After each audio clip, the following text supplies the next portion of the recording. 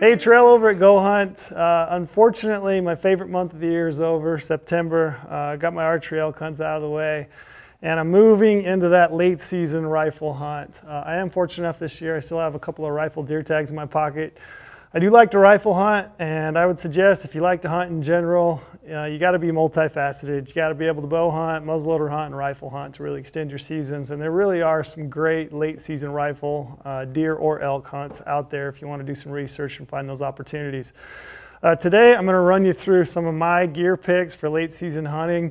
A lot of being effective late season is just that ability to be out there all the time. The more time you put behind the glass, the more time you're able to stay at field, the better you're going to do.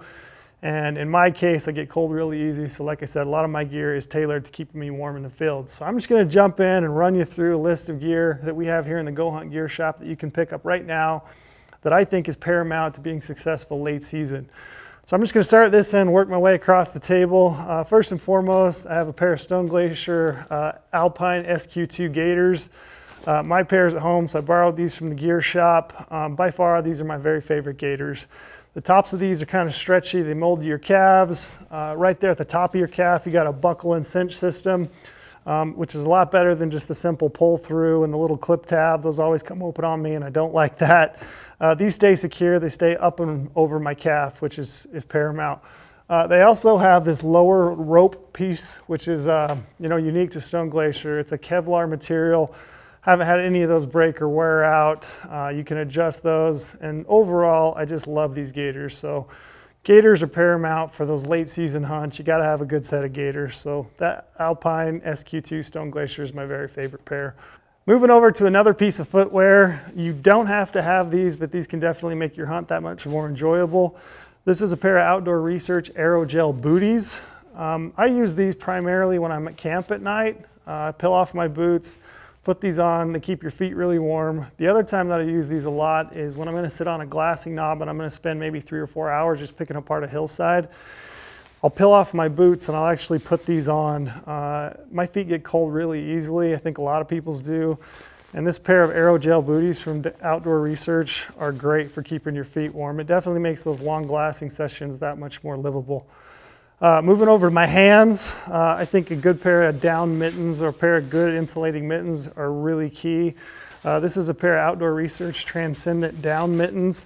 We also have in the gear shop the Outdoor Research Stormbound mittens, which is another heavy duty set of glassing mittens. I just throw these in my pack. They compact really small. They don't weigh much at all.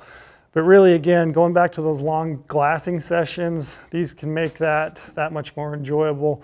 I really highly suggest a pair of good down insulation mittens. Moving over to a puffy jacket, you got to have a good puffy jacket. This is a puffy jacket that I'm using this year. This is from Stone Glacier. This is the Stone Glacier Cirque jacket. This is a synthetic piece, so it's got Primaloft insulation, super warm. The great thing about a synthetic is that it's going to insulate even when it's wet. I don't have to worry about this thing so much as I do with like a down puffy. One thing that's really unique with the Cirque jacket is that it's got pit zips. So there's a lot of times late season hunts when it's super cold and you're going to cover some country. You can overheat really easy and wet out a lot of your gear, and these pit zips really help you dump heat. So I've absolutely loved this thing. I've been using it for about a year. We have these in the GOHUNT gear shop in a couple of different colors and tons of different sizes. I would highly suggest you take a look at that if you're looking for a new puffy for late season hunts. Moving over to a piece of camping equipment that I would highly suggest, I have the Xtherm sleeping pad by Therm-A-Rest. Great thing about this sleeping pad is that it's relatively lightweight for an insulated pad. So this pad has an R value of 6.9. It's really high, and it's also only 1 pound for the regular size. This is a sleeping pad that you can use early season all the way through those late season hunts. It's going to give you 2.5 inches of thickness off the ground, and it's also going to insulate really well. I would say this paired with a nice 10-15 degree sleeping bag, your puffies, your jacket, there really isn't any storm that you couldn't weather.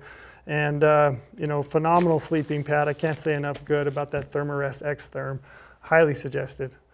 Moving over to just random pieces of gear that I think are good for you to have late season. You always ought to have some game bags. I just picked up a new set of game bags. I've had some luck early season, so it's time to grab some more game bags. You can wash these, which is great, so you can reuse them. But this is a pair of Caribou Muley meat on the bone game bags. These come in a set. You can kind of get an idea of the size there. I would suggest this for elk hunting. You can fit an elk quarter in that. They're perfect for mule deer hunting. You can fit a couple quarters in each bag. And like I said, they come in a set. They breathe really, really well. They're going to protect your meat. And you know, overall, it's just a really nice set of game bags. They got a drawstring at the top. They've got some reflective tabs here. So if you're going to come back in at night and try to find those in the dark, those are handy. By far my favorite game bag. So Caribou meat on the bone. So moving over to another piece of gear that I would really recommend is a glassing pad. I would suggest this for all your hunts, but it's specifically important for a late season hunt for keeping you dry and comfortable. I found that long glassing sessions are pretty much the norm for late season hunts. I actually get headaches, I'll get backaches if I'm just sitting on a rock trying to glass for a really long time. So this little glassing pad is really handy. Also comes in handy at camp, so you can like use it as a doormat for your tent. It's great when you got to get out in the middle of the night and take a leak. So I would check out this glassing pad. This is made by StHealthy Hunter. So it's just a StHealthy Hunter glassing pad. You can see you got one side that's green. They also have them in gray, and the other side is orange.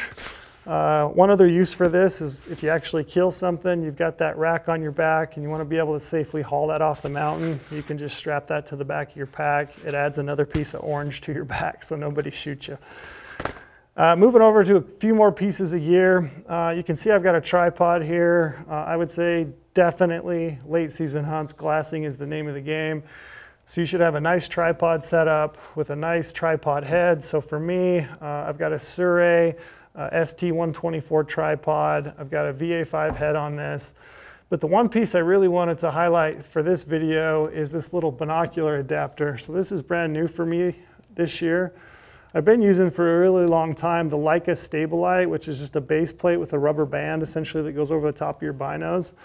I subbed out this year this little ASIAC bino adapter. All it is a little plastic or 3D printed piece that goes around the barrel of your binoculars. It's got a set screw here, so you just tighten that up around the barrel of your binoculars.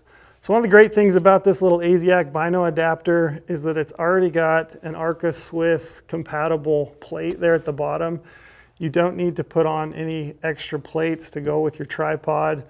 You just slide it on. It's got a little safety post hole already in the bottom of it. So as you slide that onto your tripod, it's going to lock itself in place. A lot of the times I don't even worry about tensioning mine back up again because it's that secure. It just slides in, the little safety post pops up, and it sits right there in the bottom of that little ASIAC bino adapter.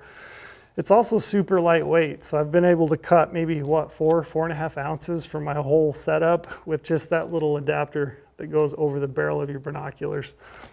Once again, I would like to reiterate, late season hunt is all about glassing. So the elk aren't bugling, mule deer don't bugle.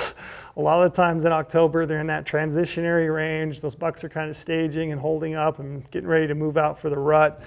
So the name of the game is finding those glassing points and spending as much time as you possibly can behind a good set of binoculars that are mounted on a quality tripod setup. Moving over to another optic, every rifle hunter, every bow hunter, every hunter needs a rangefinder. So we have a ton of rangefinders in the gear shop, all different price ranges. I've got a rangefinder here from Leica. This is the Rangemaster 2400R. Just a super easy handheld rangefinder. Gives me accurate ranges as well as the angle compensation. You know, I would never ever suggest that you go into the field without a rangefinder. That's really key to making the shot. And then finally, I've got some new pieces for our gear shop that I think you ought to have for late season rifle hunts. So I've got a GOHUNT Trailblaze trucker hat. Breathes really well, nice and fluorescent. We have a bunch of different orange hats in the shop. All right, also new to us this year, we got a brand new beanie. This beanie is probably my favorite. Stretches nice, super comfortable. So that's the GOHUNT waffle beanie. Also available in a bunch of different colors, but that flow orange is great for rifle hunts. Also brand new for us. Brady was paramount, I guess, in trying to put this together for us. The GOHUNT ammo wallet. So it's just a simple wallet. I got it in blaze orange as well as another color. You hold 10 rounds here. It's got a built-in sleeve here to protect the bottom end of your bullets. It's also got a little clear plastic piece here that you can shove your tags in. Just a simple ammo wallet. I always would suggest that you have extra ammo. You never know when you're going to need it. Oh yeah, one other thing I would note that comes available with all of our hats. When you buy a flow orange hat, you're going to get a little pair of earplugs. A lot of the times when you're out in the field, you don't necessarily have the time maybe to stick hearing protection in. If you do though, highly suggest it. Save your hearing. The older you get, you're gonna value it that much more. And then finally, just my very favorite blaze orange vest from Sitka. This is the Sitka ballistic vest. It's got a little padded shoulder here. You got a couple of pockets on either side for extra ammo or any kind of gear that you need. It's got a great little magnetic clasp here in the front. That's been my favorite. Rumor is we also have some GOHUNT orange vests that are coming. So that's kind of my key gear pieces for a late season hunt. If you guys have suggestions of pieces of gear that you absolutely need and use every single year, I'd love to see those. All this is available in the GOHUNT gear shop, as well as a whole bunch of other stuff. I leave on Friday for my first deer hunt. And like I said, as much as I hate to see September go, I am excited for those October, November rifle deer hunts. So if you got questions, drop them in the comments below. Be happy to hit those. Appreciate you watching.